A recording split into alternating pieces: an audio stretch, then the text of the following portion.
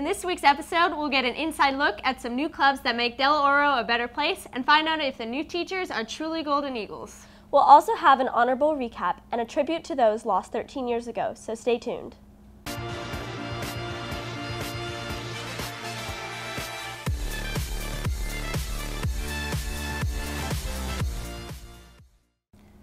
Good morning, Eagles, and welcome to Season 5 of Del Oro News. I'm Ashlyn Hennigy. And I'm Emma Claire Brock. Let's get to the news.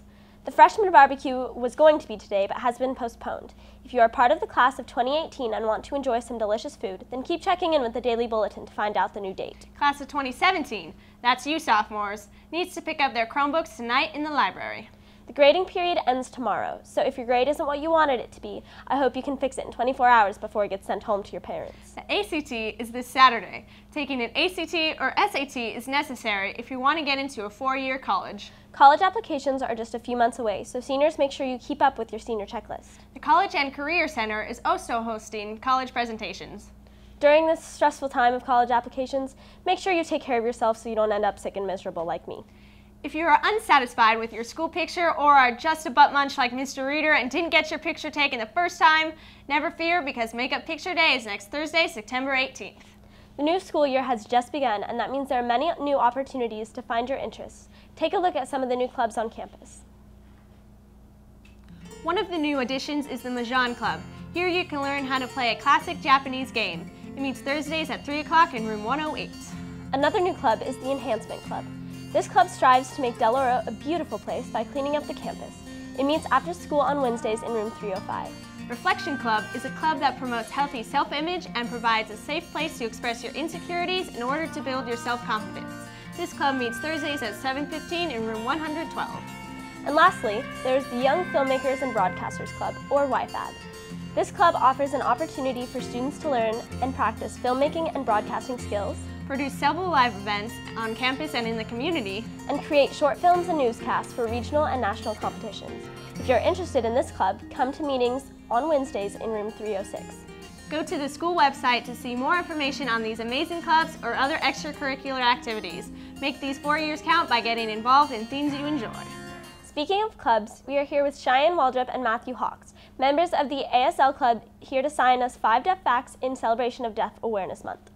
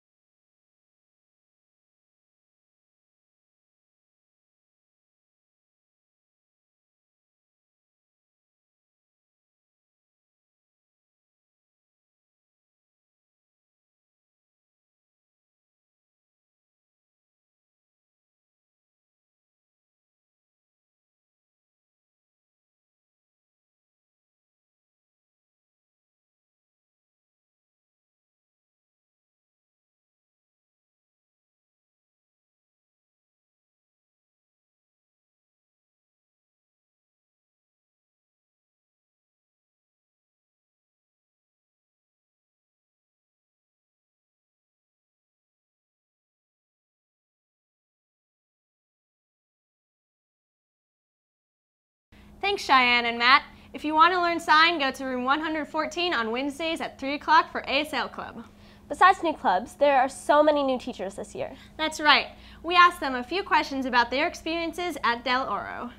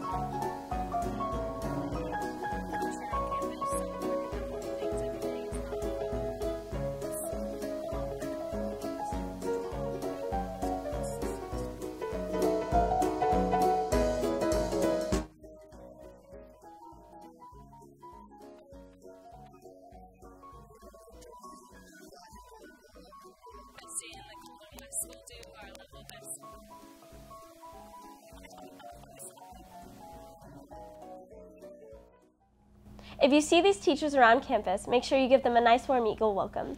Last week, your band, cheerleaders, and varsity football team traveled to Oceanside to play Helix for the Honor Bowl to show appreciation for our military veterans. It was a tough game for the Eagles with a final score of 34-10 Helix. The next football game is this Saturday against Vista Moretta at 7:30. Be sure to come support your team. On a more serious note, today is the 13th anniversary of the 9/11 terrorist attack on the Twin Towers in New York City. We would like to take a few moments to remember the victims of that day. Good evening. Today, our fellow citizens, our way of life, our very freedom came under attack in a series of deliberate and deadly terrorist acts. This is something that you've seen on live television just unfolding. Haven't seen anything like this ever before develop on live television in New York. Again, your estimation, what type of plane did either an Airbus A320 style or a Boeing 737. I remember turning on the radio and I could tell something big was happening, you know, just by, but I couldn't really like make sense at first of what actually happened.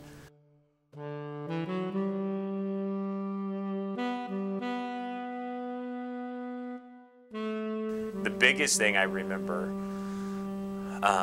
is when the towers actually came down. You know, it's one thing the planes, you know, crashing in and you're like, wow, that's unbelievable. And then all of a sudden, you know, a couple hours later, you're watching these huge buildings just crumble and realizing that you know, there's probably a lot of people in there, and it was just one of those days. And in a lot of ways, you know, it felt like there was this changing of the world. You know, I mean, like something dramatic had changed, and we were going to be changed for forever. And I did a lot of flying at the time, and so I remember, you know, the initial, probably a month or two afterwards, I was on a plane and going through airport screenings and stuff like that, and thinking, wow, this is the new normal.